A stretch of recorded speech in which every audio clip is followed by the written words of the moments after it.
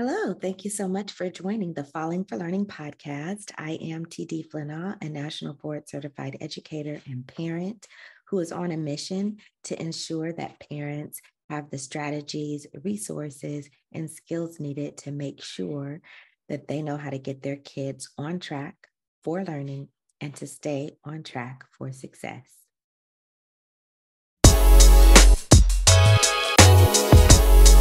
That brings us to our podcast, Falling for Learning, which is in reference to helping our students to fall in love with aspects of learning so that they were not making them learn or making them practice, but that they have an internal desire to do the work that is going to help them succeed in academics, but also in career and in life in general, meaning as they're conducting business or they are business leaders or entrepreneurs.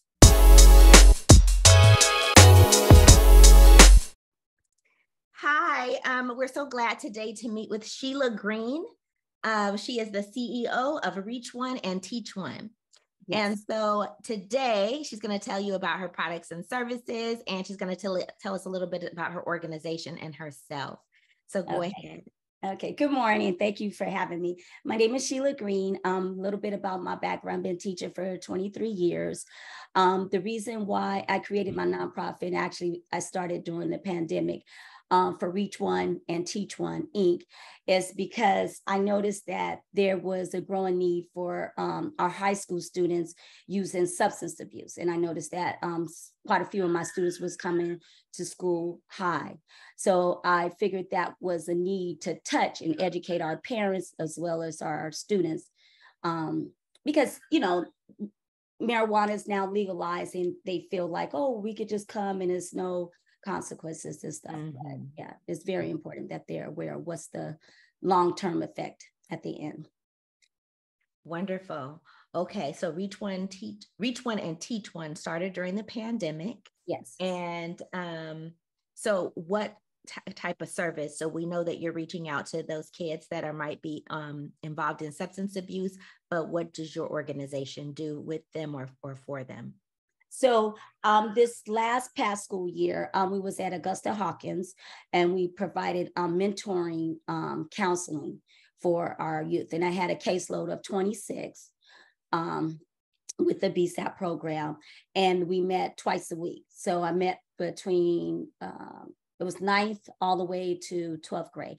And I think the caseload for 12th, I had 5 students. 9th, it was probably like 9, and then like 7 or 6 ravaging. But the total caseload was 26 students that I mentored this year at Augusta Hawkins. And, not to go in detail, but we had circles, which is like intervention circles and stuff.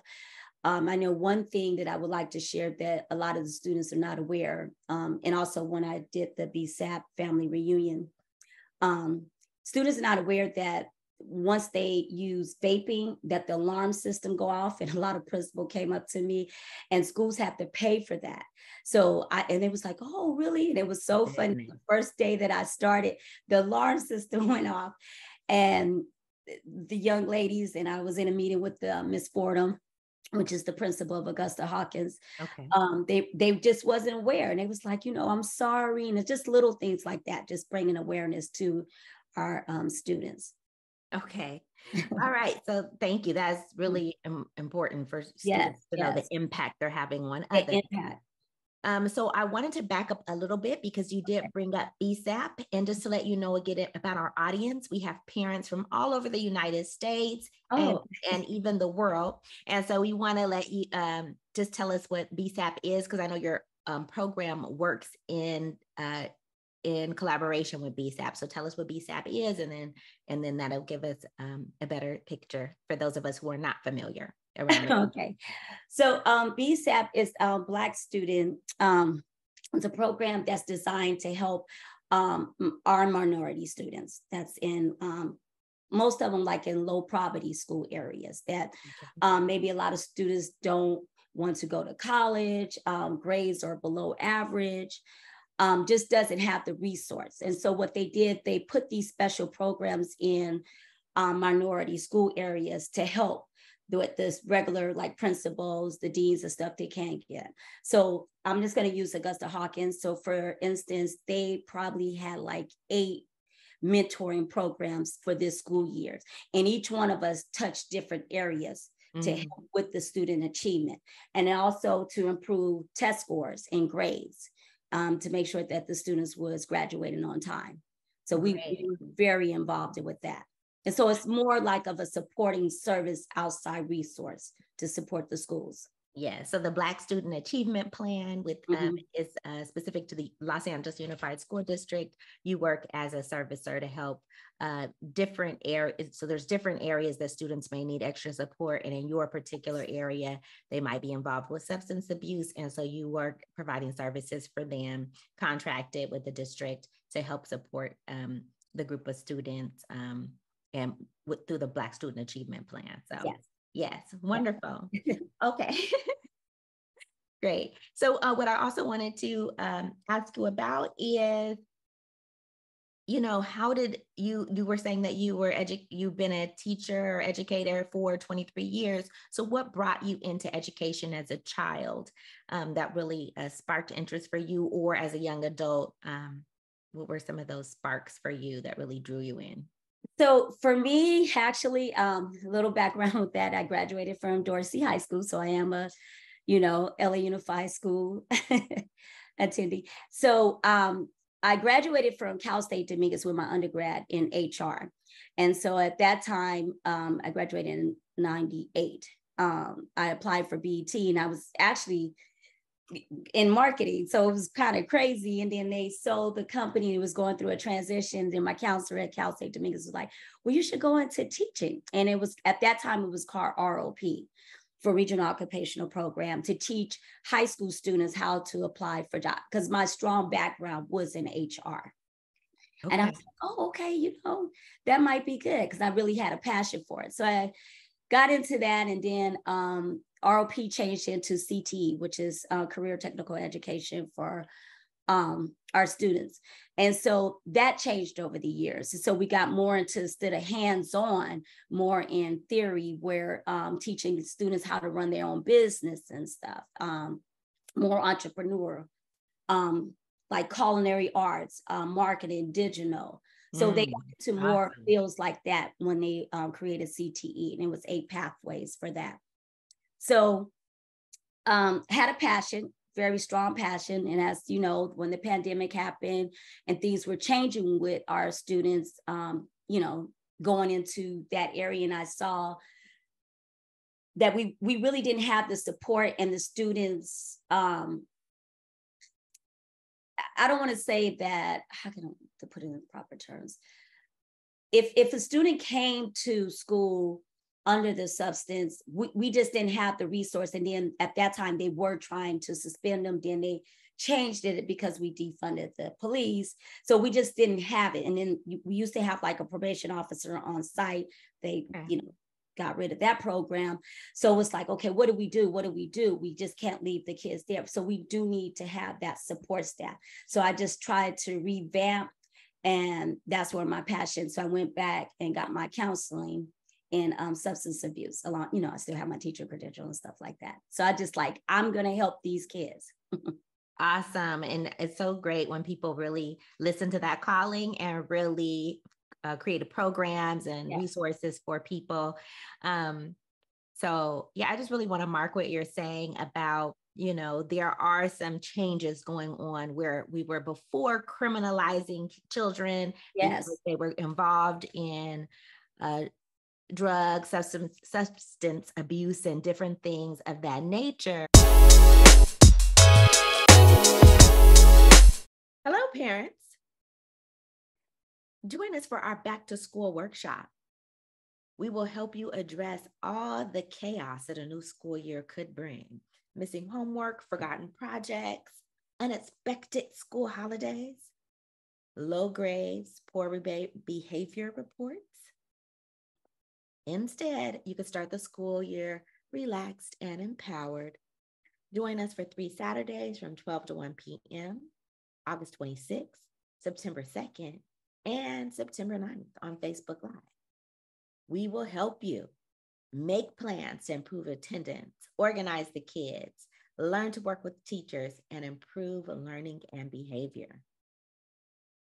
Reset your children's relationship to school and learning. Only $270. You can scan the QR code to join or go to fallinginlovewithlearning.com to register. See you there.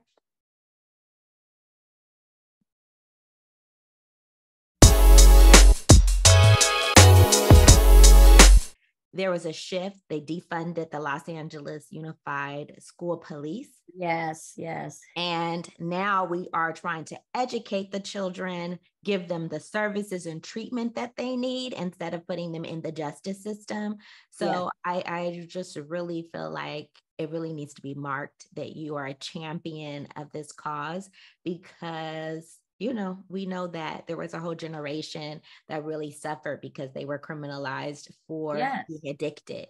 And now the public and social viewpoints of that have changed to think about, we need treatment. It's a disease, it's an illness.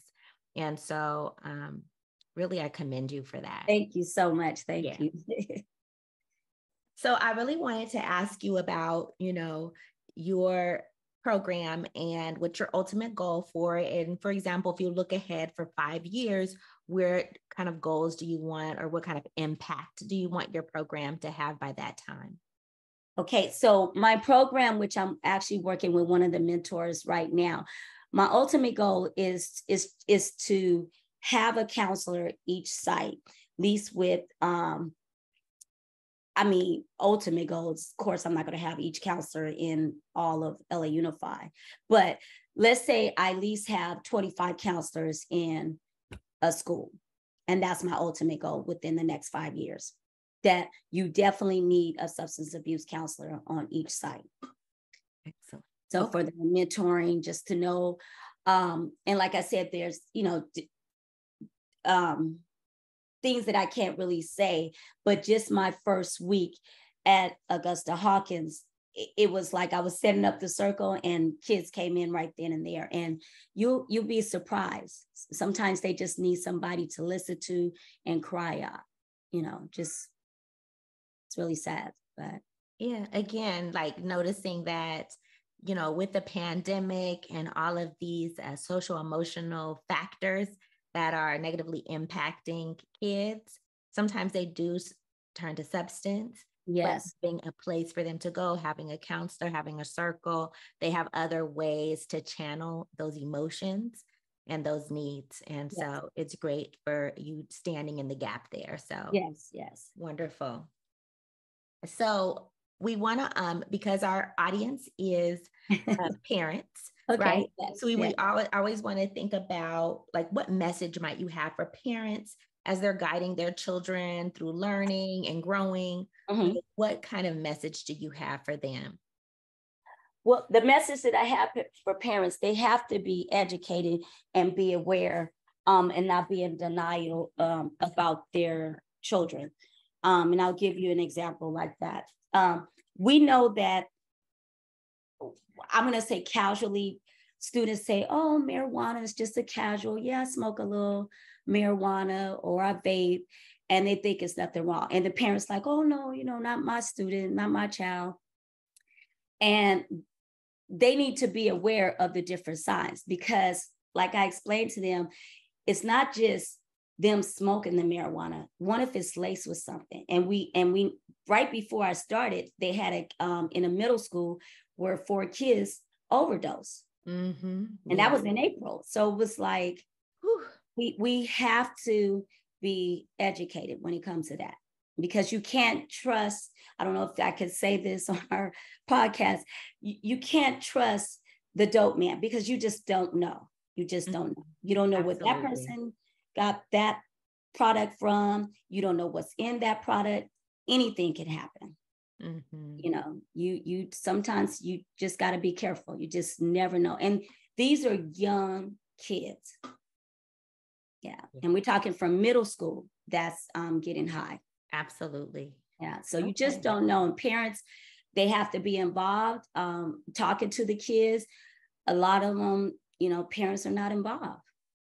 The parents are not there. And I get it. We have to work. 3 jobs, or maybe their background for where they came from. You got grandparents raising this generation. And, they're elderly, so they may not have the knowledge of what's going on.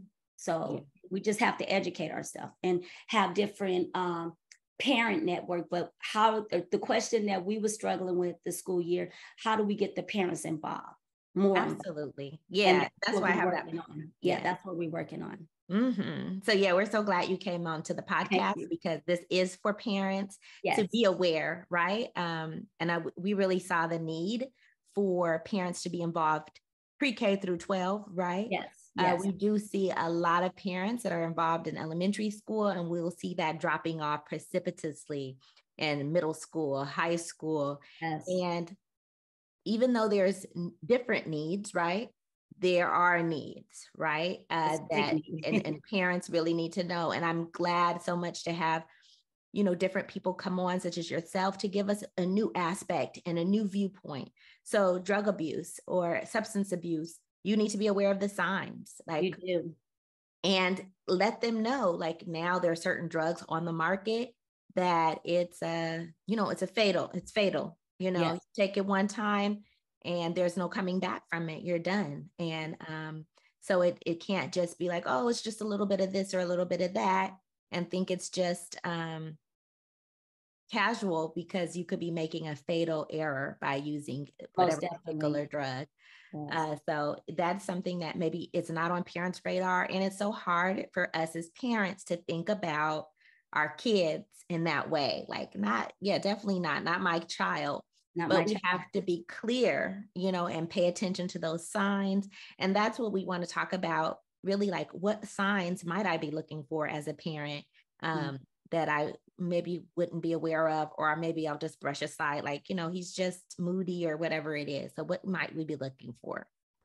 What they really need to look for is the grades. You could tell one of the caseload, I was a young lady. She was an A student. And her drug of choice was alcohol. And the school called up there several times where the paramedic had to come, because, once again, it was out of their tactic what they could do, but the paramedic needed to get involved. And I met with this young lady once a week, and it was a very hard breakthrough to get through, but grades dropped. She didn't care. And one of it had to do with depression, family environment. She had broke up with a young boy. They had ended up kicking him out because he was like a bad influence in the school. And we tried and tried and tried. I mean, this girl came from, I think she had like a 3.8, and she was down like a 1 point something. So it's grades. We have to stay, and parents like, oh, you don't know, but we know when grades come out. You have to stay involved. Can't wait to the last minute for that. Yeah. Okay. And then what about like physical signs or other I notice appearance is very important. The way they dress, hygiene. You could tell when somebody just not caring about their self-esteem or appearance and stuff. Yeah. So that's another big sign to look for. Okay. Behavior, the crowd that they hang around. Okay. Yeah. Okay. Loneliness, not being active with other kids and stuff. That's another big sign. Okay. Yeah. So several signs that's there that you like, okay, this is not normal. Okay. Yeah. A lot of shutdown emotions. Say that last part again. I said it's a lot of shutdown emotions. You could tell once you meet with the student. Yeah. So the kids just kind of dial out. They dial out, shut down. Yes. Okay. All right. So if schools or families want to find you, so let me ask, just to be clear, if I'm a parent, can I use your services, or I have to access your services through the school? No, you could actually use my service. Like I said, what we're doing right now, and I'm working with another mentor, So I'm looking at Crenshaw High, Dorsey, to stay in that demographic South area. My website is on, I don't know if you have the website, but it's reach1teach12022.org. And then it tells you about the program. So the reason why we're going into the schools, because it's a curriculum base that we try to focus on, but I do counseling for the students if the parents need help or referrals. Yes. Okay, excellent. So we are, because I'm a nonprofit, so we are there. So I have had parents reach out to me and ask for different referral needs. So can you tell us that website again? And yes, we'll make sure we put a link as well. Okay, so it's reach1teach12022.org. And that's the number one, reach. That's the number one and the number one, and then teach the number one. Yes. So reach the number one, teach the number one. 2022.org. Okay, and we'll make sure we put it in the bio. Yes. We really appreciate you so much for coming. Thank you so much. Yes, for you really responding to that calling to stand in the gap where, you know, the services have changed or they've, you know, shifted, but then there was no response, right? Yeah, and so we're really glad that you came up with a program to support kids and parents. We really have to be aware of our kids. We can't kid ourselves that it's not our kid. We have to look for those warning signs. Yes. You're saying the kids will be dialing out, like they just are really not caring about grades. So their grades may drop a lot where they before were excelling. They have a new group of friends, maybe. They are really isolating themselves. They have depression.